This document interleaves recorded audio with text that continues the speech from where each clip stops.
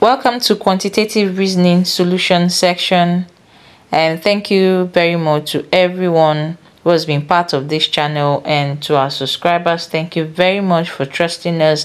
And if you're a new viewer, please subscribe to this channel. Thank you for tuning in today. All right, so today we have this problem before us: 5 plus 4, 3 times 3. Now if you look at this, it's more like a scale, right? So you're going to consider equality when looking at this kind of diagram. So looking at this, 5 plus 4 is 9, 3 times 3 is 9, isn't it? So you're going to do something to this in order to ensure that they weigh the same. So looking at the second example, you have 24 minus 4 is 20, and 4 times 5 is also 20. All right, so let's try to find each of these numbers. So to find 5, assuming 5 isn't given, so you're going to have 3 times 3, which is already 9. And since there's an addition here, you're going to subtract 4 from 9. So we have 9 minus 4 is 5. Okay, so let's try to find, let's do the same thing for 4. So we have 9 already here, and 9 minus 5 is 4. Then the next, let's find one of the 3.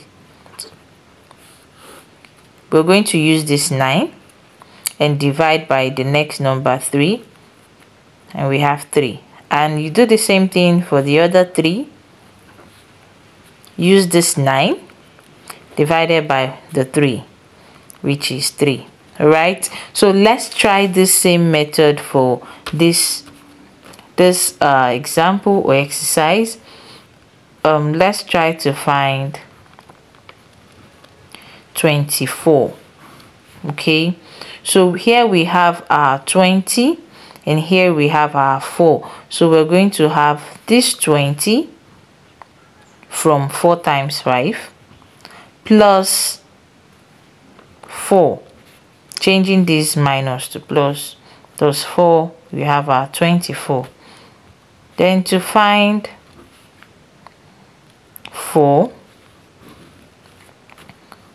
we have our 20 and we have our 4, right? So we're going to find our minus 4. Look at this. This is a negative 4. So our negative 4 here. So we're going to have our 20. This is a positive 24. But remember, we are supposed to subtract. So we have minus 24. Right, and 20 minus 24 is minus 4, right? So the next we have to find 4. We have our 20 here divided by the 5 here. It's 4, and to find 5, we have 20 divided by 4 is 5. Right, so I hope you understood this section. Thank you very much, and do want to like and subscribe to this channel for more quantitative reasoning solutions. Bye.